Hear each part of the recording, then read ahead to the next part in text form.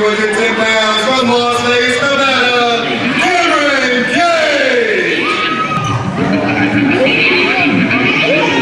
Main event time here at Frostbite 2, Cape Girardeau, Missouri. And it's going to be a dandy.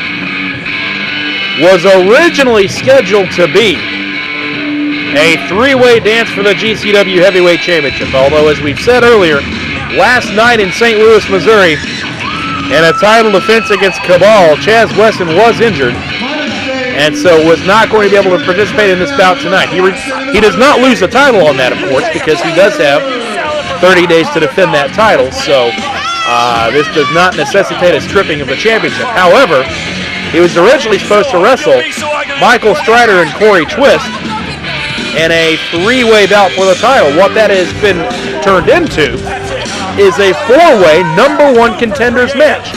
Michael Strider, who you see on his way to the ring, Kory Twist, former heavyweight champion, Dingo, another former heavyweight champion, and Cameron Cage, who is relatively new to the area, but has been very impressive as of late. Any one of those four would be a great opponent for Chaz Wesson. And the winner of this will get that match the next time we're here in Cape Girardeau. So certainly more than a suitable replacement of a match here for our main event.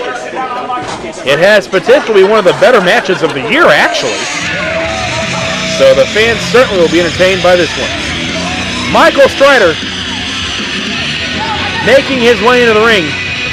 A man with a regional reputation, certainly outside of the area. And here comes Cameron Cage, the Las Vegas Lip.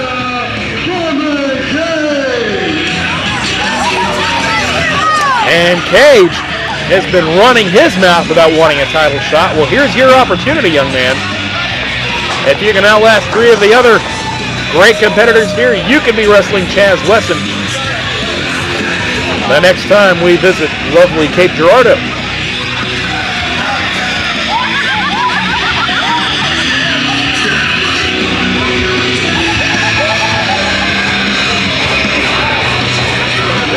Cameron Cage is in the ring. Michael Strider's in the ring. 185 and 1 quarter pounds from Melbourne, Australia, Dingo! And now Dingo will be making his way to the ring. The smallest competitor in this bout, but as we've said so many times, a young man that will hit you as hard as any 300-pounder out there. So believe me, he can go toe-to-toe with anybody in that ring tonight and has just as good of a chance as anybody of getting that title shot and regaining the GCW Heavyweight Championship, which he recently lost to Chaz Wesson.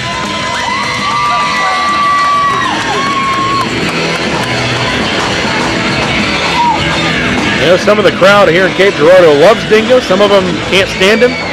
One thing about him, most people have an opinion about him one way or the other. He's just that type of individual. Get out of court, then final competitor in this match. Bring in, 35 now.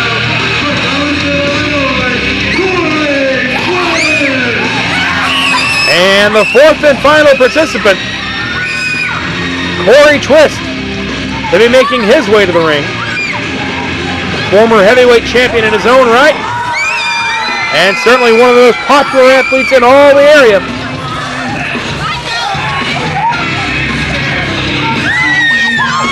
Certainly this match has all sorts of potential to go all over the place. We will try to keep up with the action as best we can. But certainly there will be loads of great action all over this building tonight. This should be an excellent main event. I hope you've gotten your popcorn. I hope you've gotten your ice-cold beverage of choice and are ready to sit back and enjoy this one.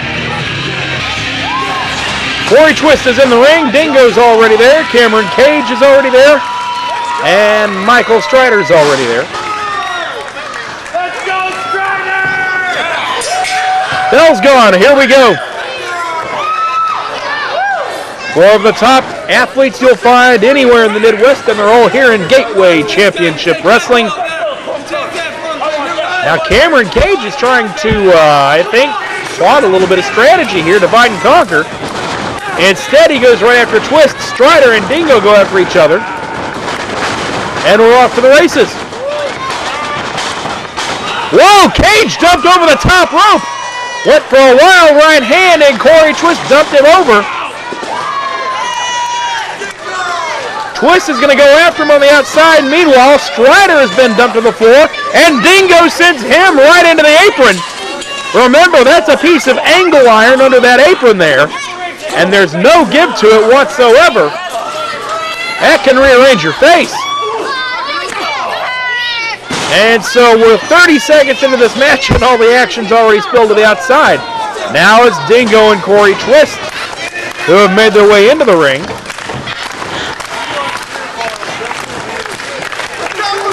You have to be ready for anything in one of these bouts. You're wrestling one man 1 second, another man the next. Tying up in the center of the ring now, collar and elbow style. Dingo connects with a forearm. Brother, a series of them. You can see Kory Twist's head just rock back.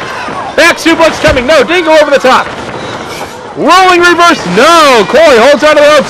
Clothesline misses. Kory Twist from behind with a full Wilson. Hammerlock reversal. Now, twist him around. Whips him in. Reversal by Dingo. Elbow misses. Kory reverses the wrist lock. High powerbomb. Count of two and a double save from Cage and Strider. Cameron Cage goes for the cover, 2.5. As Dingo has been deposited on the outside. And now Cage and Strider are going to double team him a little bit. A few months back, we saw Strider and Cage team up in a tag team bout. And they made a whale of a tag team. I don't know that they'll be teaming a lot during this match, but if they do, it can be very dangerous. High in the air goes Kory Twist. Double suplex. And they have divided and are conquering right now. Dingo's made his way back to the inside, comes after Cage. But Cameron Cage finds his way to the midsection. Stomps away at him. Strider now with a boot of his own. And there's been at least a tenuous alliance forged between Cameron Cage and Michael Strider. Dingo body slam to the center of the ring. Where is Cage going? Cage is on the outside, saying, I want to tag. I don't think you have to tag in this match. Certainly they were a whale of a team the one time they teamed together, but you don't need to bother with the formality of it here. So they just go back to double teaming Dingo. Setting him up now, double back suplex. Oh yeah! Right on the back of the head.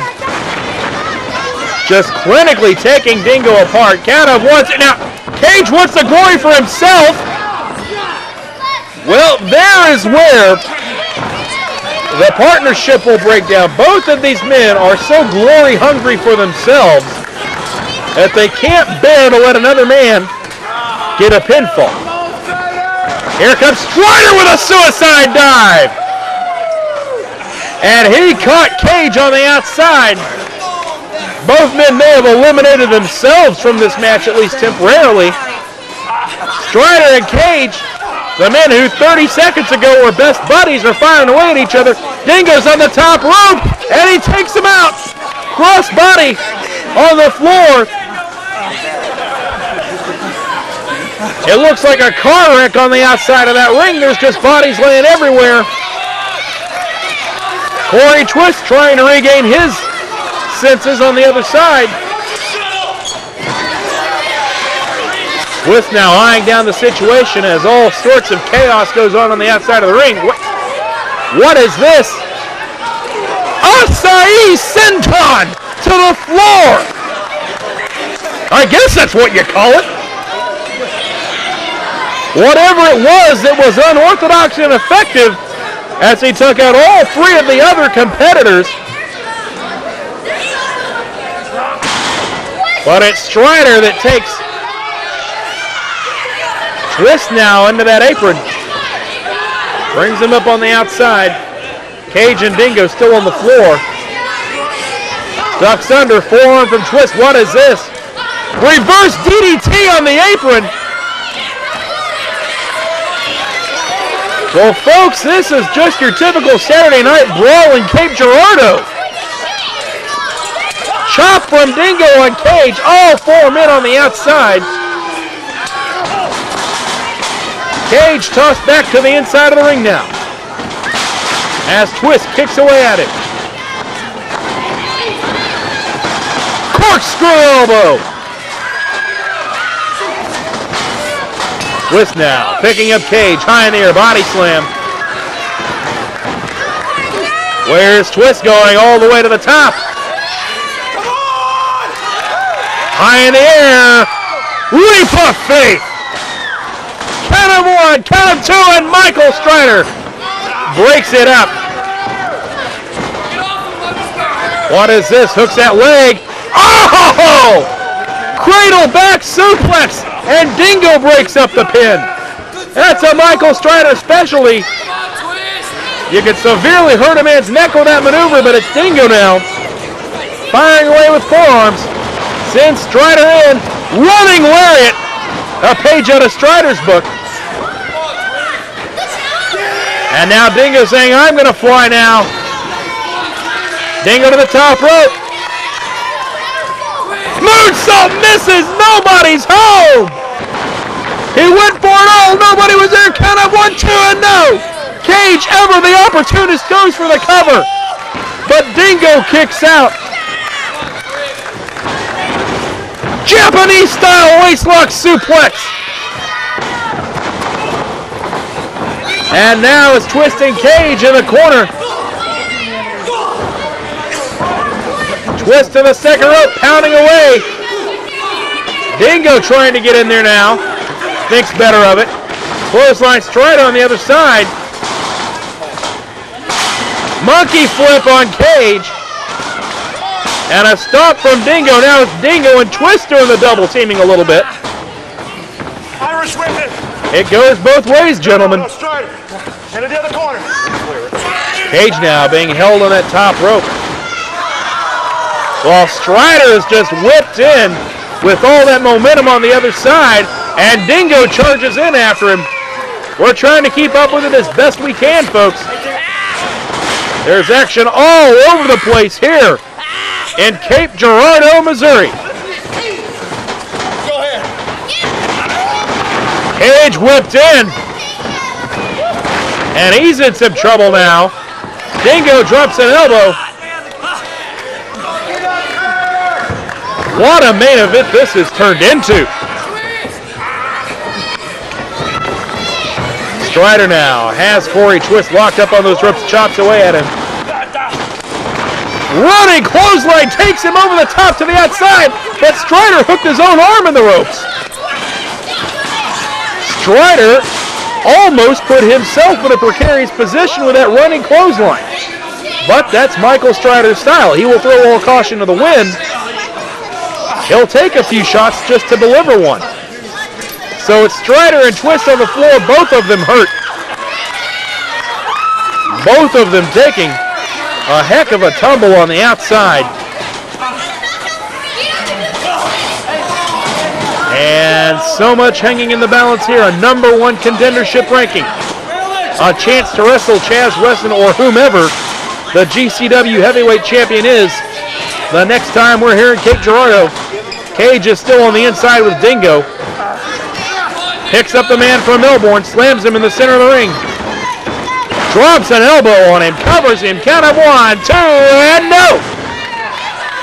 Dingo able to kick out with just one leg.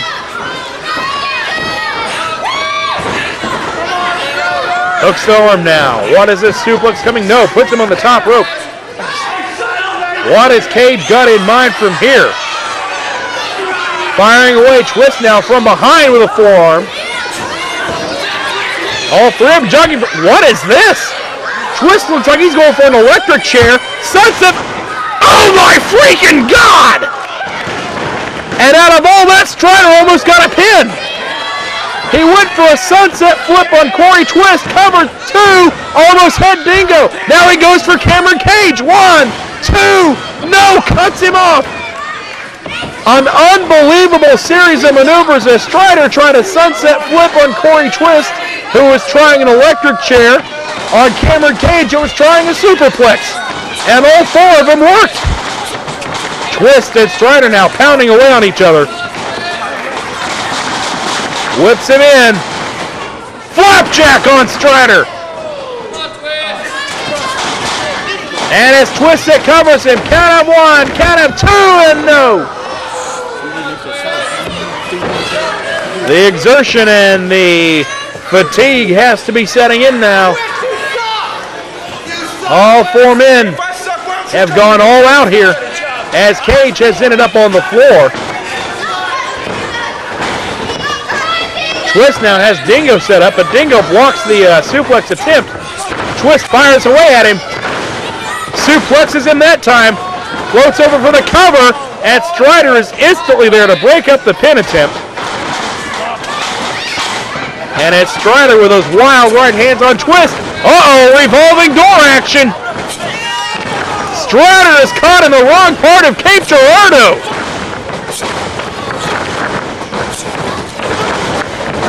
And Michael Strider must think it's tornado season. Hello! Cover, count of 1, 2, and Twist breaks it up. Michael Strider took about 15 shots right to the jaw, and now it's Dingo going to the fisticuffs. Winds it up. Oh, roaring elbow! Roaring elbow from Dingo. But it's Cage, who'd had some time to recuperate on the floor, who snatches Dingo from behind. German suplex! He released with it, and Dingo ended up going face first onto the canvas.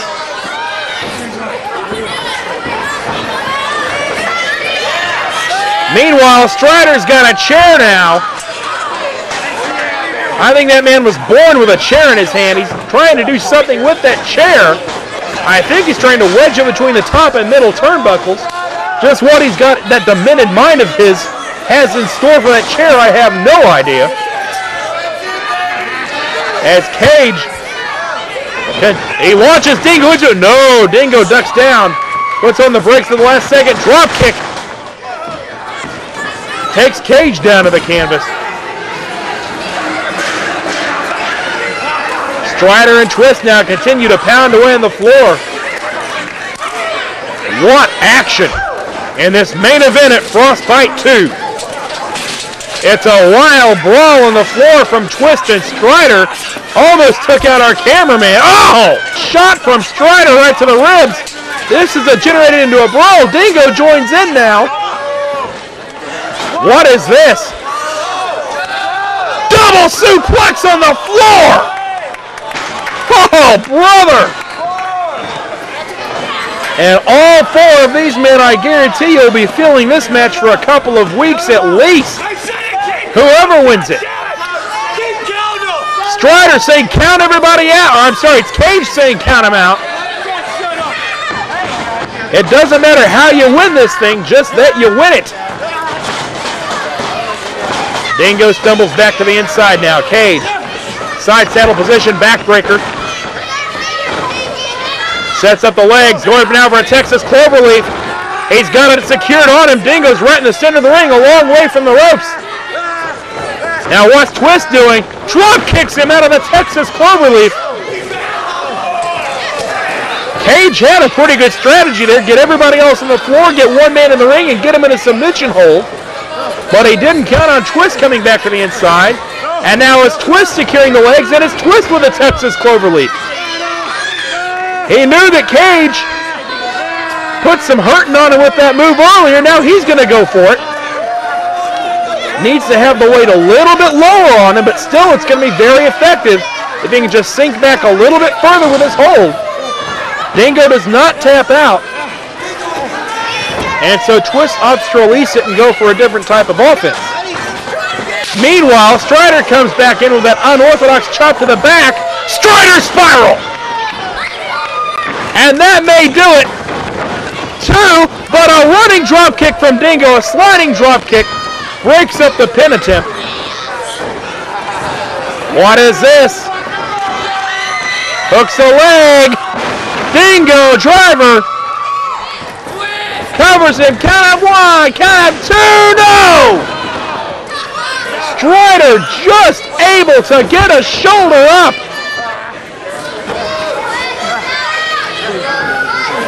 And we now have got to be, I've not been looking at the clock, but we've got to be at least, what, 15 minutes into this, maybe 20. And all of these men are physically spent, but continue to go at it. Dingo with a series of shots to Kory Twist.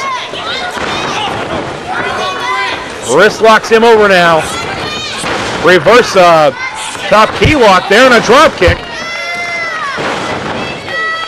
Dingo can hit you from so many angles, but even he is fatigued at this point.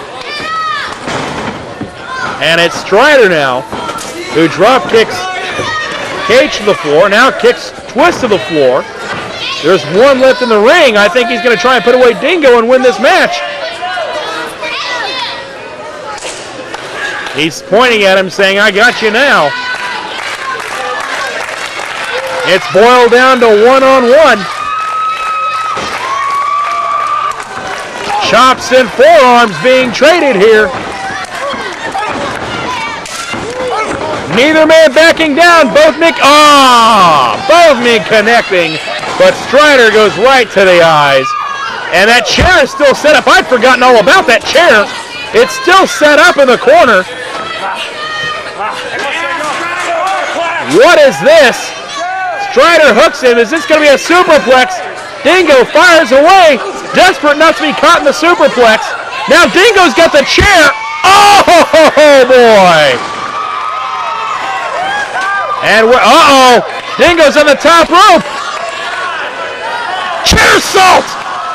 I think he caught him in the face with his knee, and Dingo got him.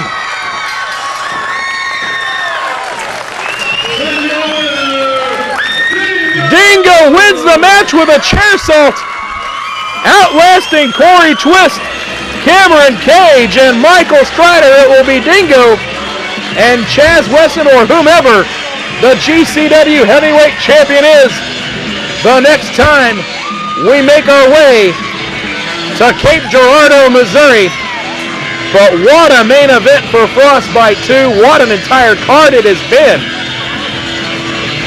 And Dingo gets the victory in one of the most hard-fought contention matches that we've had in a long, long time here.